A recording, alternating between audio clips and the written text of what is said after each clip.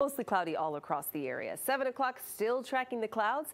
And at 1 o'clock, I think we'll be under mostly cloudy skies. We'll get some breaks in here. I think we'll be partly cloudy throughout the day. Then we'll gradually start to see clear conditions around 8 o'clock, the 9 o'clock hour. And even into the overnight hours, I do think that we will start to see clearer skies. Wednesday at 7 o'clock. Heading out the door, you will need the sunglasses, and at 11 o'clock, we're still seeing plenty of sunshine. So as we walk you through, there's just not a lot happening. That's the good news.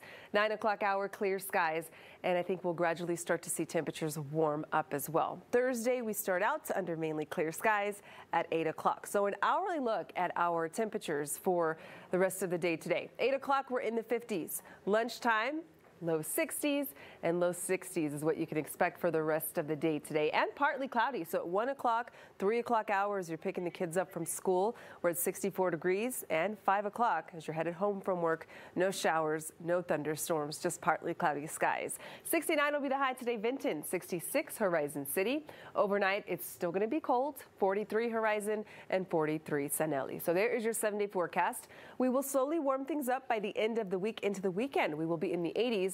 I do have a slight chance for rain, so we will be watching the next system that will bring changes. But as of now, just some minor changes. By Monday, we'll cool things back down to the 70s. So the forecast not looking too bad. Of course, as we get a little closer to the weekend, that chance for rain may go up or it may go down.